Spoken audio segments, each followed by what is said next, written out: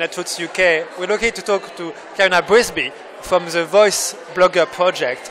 And she's going to give us a small overview of a presentation for the unlucky people who couldn't attend the conference. So what's it about? Well, Voice Blogging Project basically enables people who are existing bloggers, but also people that want to blog, to connect to issues they want to talk about. So we connect bloggers up with NGOs, with media organisations, and we help them reach a bigger audience. And we also help NGOs with issues they want to work on. We help them connect to bloggers so more people can talk about their issues.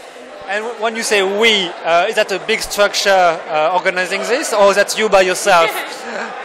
We is me and one other person, so it's a very small structure, but because blogging is very based on networking and very based on working with other people, we basically use the power of the network to get what we need to be done.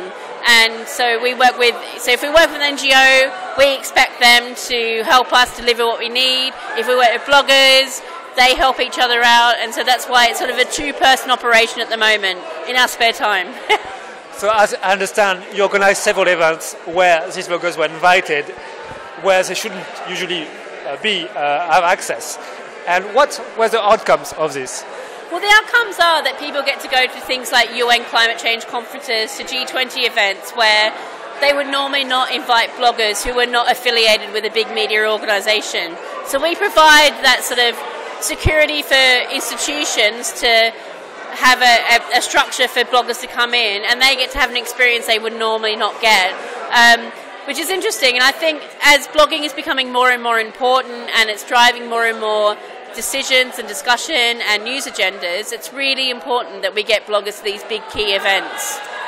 How do you choose these bloggers? What's your criteria for this? Well, we unabashedly say that we have a progressive view on things, and we have a code of conduct that we work to as well, because we don't want people that are going to be abusive or anything like that.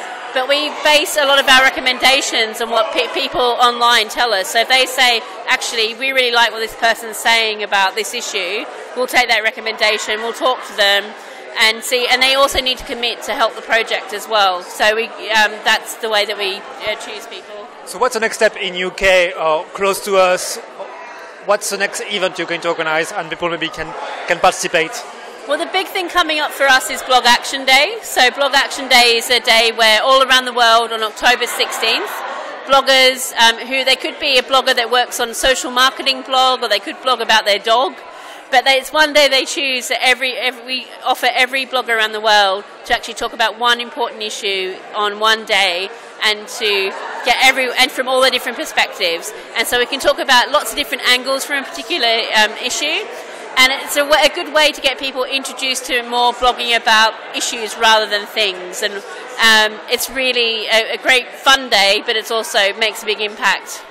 So again, what's the website for people to get more information about this? Well, Blog Action Day is blogactionday.org, and also follow us on Twitter at blogactionday12, and sign up. And it would be great to see you all take part in Blog Action Day.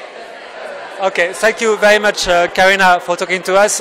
You heard about all these links where you can actually document and have information about these blogging events. We'll have more videos on the Netroots coming soon. Thank you for watching.